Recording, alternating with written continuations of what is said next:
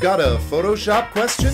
Brought to you by the National Association of Photoshop Professionals, it's Ask Dave. This week I want to address a quick question, and I'm afraid I didn't write down the name of the person who asked it, but someone asked about how do you duplicate, or different ways of working with duplicating a layer mask. So here's a simple situation. I have already got a layer with a layer mask here. If I hold down Option-Alt, I can look at the mask itself. And let's say I go to this layer, and just for the sake of argument, I'll desaturate it just so it looks different. And I decide I want to use the same layer mask on this one. Well, one of the kind of rules of Photoshop is anytime you want to duplicate something, you can almost always hold down the Option or Alt key and drag and drop to copy. Now you see this layer also has that layer mask on it.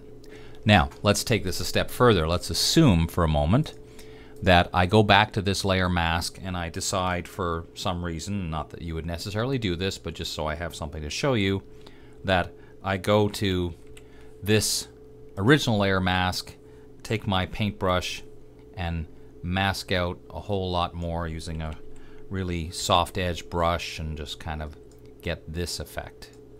And it's lovely. Let's pretend it is. And now I decide, well, I really want the same thing on this other layer. Well, same rule applies. If you Option or Alt drag, it'll duplicate the layer mask, but in this case it'll ask me, do you want to replace it? Which I do, so I click yes, and now it replaces it with the other one.